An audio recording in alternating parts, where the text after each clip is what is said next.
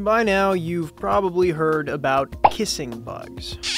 Kissing bugs are being spotted in Texas. Kissing bugs are native to Latin America. You may have heard about the kissing bug. Kissing bugs. They're a group of more than 100 species, 11 of which are found in the southern United States, and they're getting a bad rap. While they can all carry the parasite that transmits Chagas disease, the 3 species best adapted to living with humans and spreading the disease don't live in the US. Chagas and kissing bugs aren't a new problem, and they're not getting worse, they're just getting more attention, and we're learning more about them. And let's just get this out of the way. This is not a kissing bug, nor is this, nor this, and definitely not this. Kissing bugs are assassin bugs, so they share similar body shapes as the hundreds of other species of assassin bugs that don't feed on blood. The Centers for Disease Control and Prevention estimate that more than 300,000 people in the US have Chagas disease is taken from applying the prevalence of the disease in Latin America to immigrant populations here. But the more researchers look for Chagas, the more they find it, which adds to the impression the threat is new and spreading.